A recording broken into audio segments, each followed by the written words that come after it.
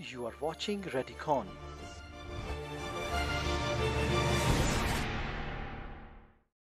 Ankle impingement is usually as a result from a previous ankle injury. It's abnormal osseous and soft tissue thickening of the subacute or chronic situation and can cause a chronic ankle pain. We have the anterolateral impingement, which is the most common and usually is resulting from entrapment of the soft tissue in the anterolateral gutter, and it makes sense if you have a thickened healed or scarred ligament, there will be soft tissue entrapment at this region. So you have more soft tissue than it's supposed to be at that region, so you'll get chronic impingement and friction at this region following the sprain.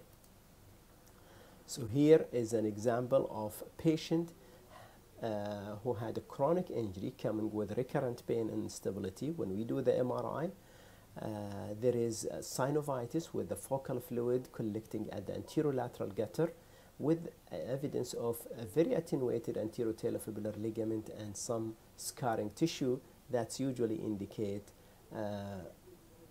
anterolateral impingement.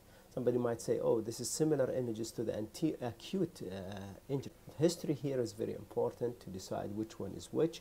Usually with the acute, you see lots of subcutaneous edema as well. Again, this is how we are going to see it in the sagittal images. Another patient can see a little bit fluid with irregular thickened anterotalofibular ligament indicating there is an impingement. There are other type of impingement. There is anterior and posterior medial impingement. I'm not going to talk about them. I'm just going to move to the posterior ankle impingement. And usually, classically, we see a maroedema at the ostrigonum or posterior talus or posterior tibia with synovitis or soft tissue swelling. We could see associated tenosynovitis of the flexor hallucis as long as it's passing at that area, and thickening and edema of the posterior talofibular ligament.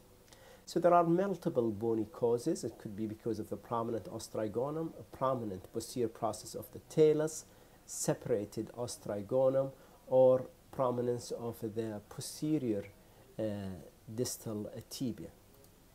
How we're going to see that? We are going to see if there is an ostrigonum, we're going to see a bone marrow edema within the ostrigonum with surrounding fluid. Another case here, you can see the edema, and there is thickening of the posterior talofibular ligament because it's attaching to the os or the posterior tibia, talus. Another case here, you can see bone marrow edema at the posterior talus and the adjacent superior posterior calcaneum with synovitis and fluid, as well as tenosynovitis of the flexor hallucis longus. This is another example. Prominent steada process of the talus with surrounding fluid. Still, we have a long way to go. This video is presented in collaboration with Radicon Institute of Radiology.